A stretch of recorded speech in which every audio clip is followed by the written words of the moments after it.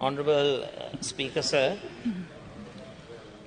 at a time when this august Assembly is debating the functioning of two important ministries, the Ministry of Industries and the Ministry of Trade, I believe it's imperative and vital that we focus on the national financial issues which have a direct bearing on industrial policy and also trade policy of our country. If I may, Honourable Speaker, with your permission, revert back to a whole economic expose that was presented to this august Assembly by the State Finance Minister a few days ago as a response to a 27-2 question which I posed regarding the downgrading of the Fitch indicators. As usual, with his all bullishness, the State Minister of Finance went on a whole essay on financial and economic policy of our country. I was restricted in replying him because of the standing orders, so I take this opportunity when the Ministry of Industries and Ministry of Trade are being discussed. I want to use this time to articulate the present situation of our economy. Now, in all bullishness, the finance minister, the state minister, expressed a series of opinions, and some have gone on to provide him with accolades, stating that he had provided all of us with a lesson in finance. Now, let me bring to the notice of this august Assembly, the present administration have failed in their duty to present to the country the second and third quarter figures for the economic growth rates. We all know that the Census and Statistics Department announced that in the first quarter we had negative growth, minus 1.6% growth. It is incumbent upon the Statistics Department and the government, the present administration, to put out these economic growth figures 75 days from the conclusion of that particular quarter. But this government and administration has woefully failed in providing these figures to the country as a whole, to this august Assembly, the Parliament. And since the government has engaged in hiding these statistics, a negative impression has been created in the financial markets, which does not bode well for our country's economy. Various international institutions which have a preeminent role in managing the world economy have expressed their surprise at this negligent conduct of the present administration. This government cannot express to our country, nor to the international community, the second and third quarter growth rates. What are you all hiding? Why are you all running away from exhibiting these statistics? The second issue that I have, Honourable Speaker, is that this government, through the 2021 budget speech, they have expounded the fact that state income, government income, is going to achieve a humongous rise from the present state of 9% of GNP to 14%. I would like to ask the finance minister, the state minister, when have we in our history achieved such a huge jump in state income within the course of 12 months? This government is predicting that state income will rise from 9 to 14% of GNP. This is preposterous. This is absolute humbug. This is an attempt to deceive both the Parliament and the people of our country. Honourable Speaker, the so-called economic maestro of the present administration, the State Minister of Finance, he talks about the fact that the present administration is embarking on a revolutionary, path-breaking economic policy which no other government has implemented ever in our economic and political history. Well, in a sense, I agree with him, because at the end of last year, this government took the most ludicrous decision of cutting taxes to benefit the rich, the super rich in our country, thereby ensuring that up to 600 to 800 billion rupees of government revenue were given as handouts to the well-off in our society, to the rich in our society. What was the theory behind it? Through those tax cuts, the entrepreneurial class of our country, the super rich, would invest those savings that they would receive through those tax cuts to ensure that speedy economic activities take place within our domestic economy and thereby propel economic growth in our country.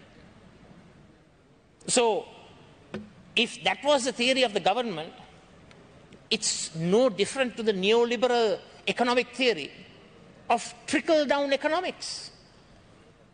Through these tax cuts, this government has crowned themselves as the super neoliberalists in the whole world.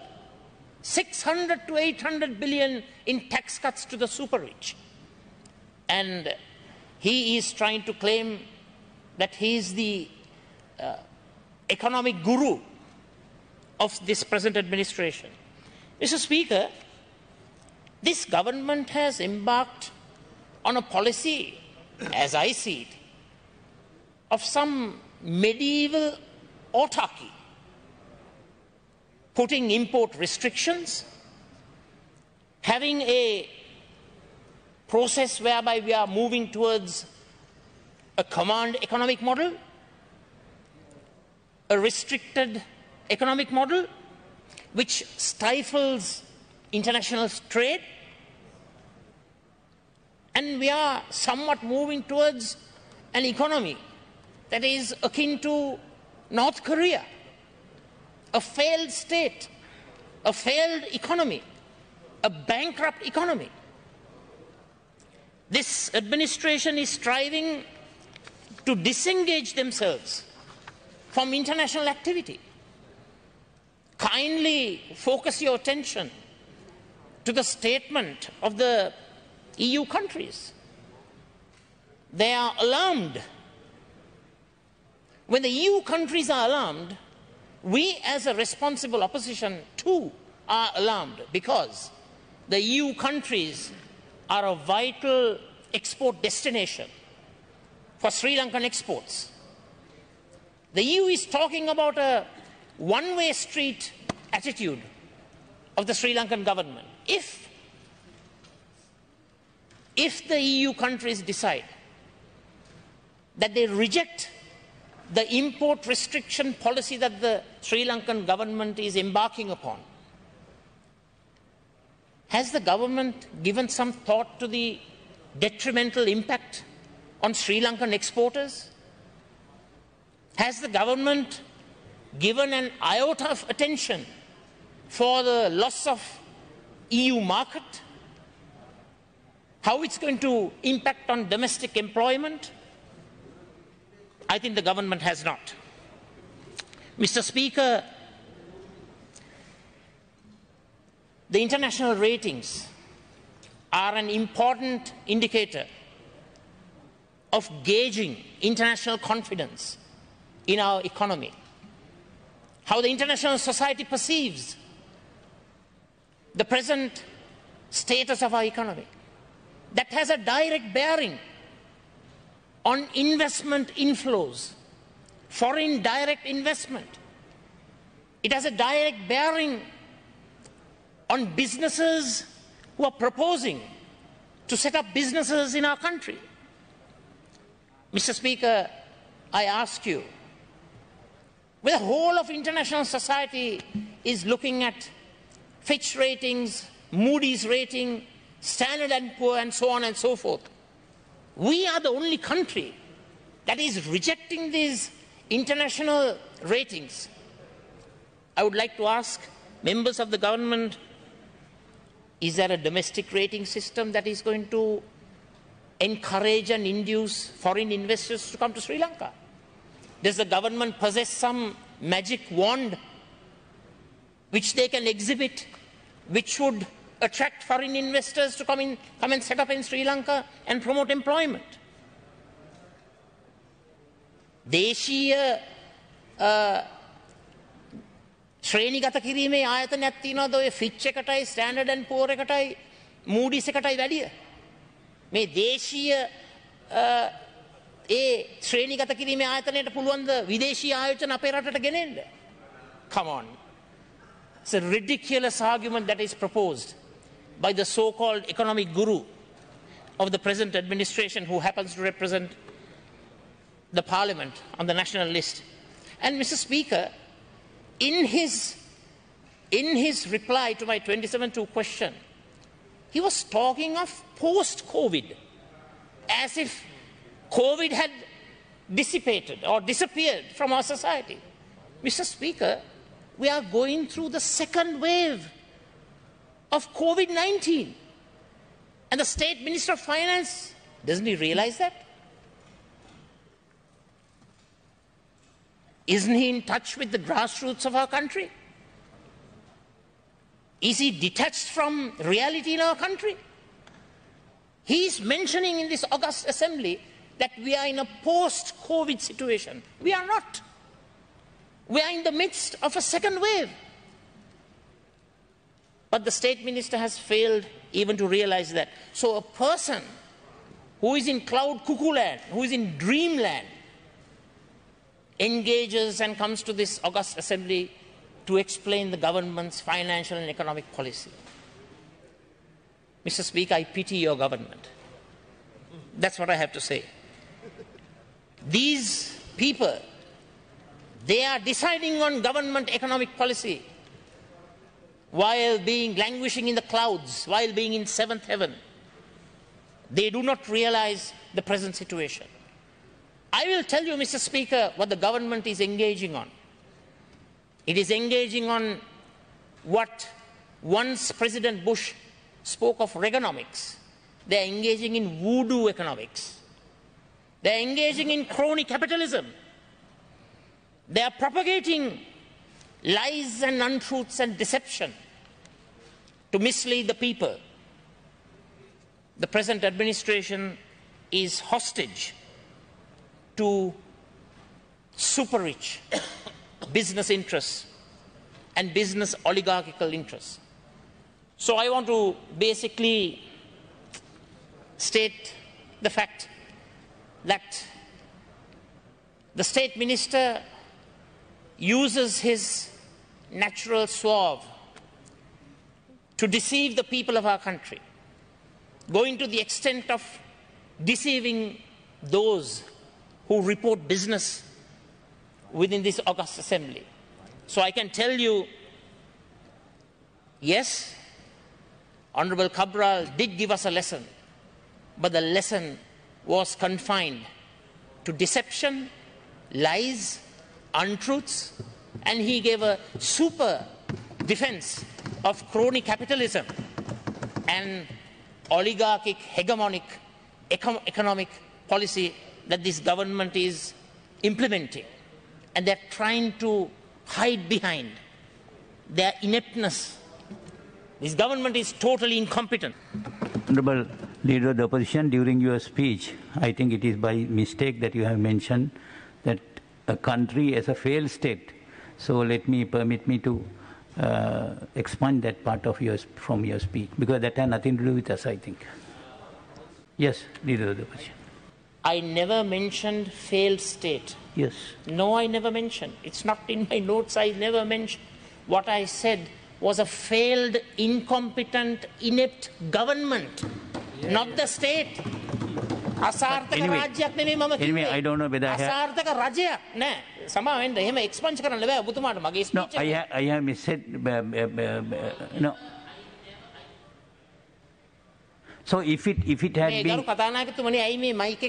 No, it cannot be off. It's on. It's on.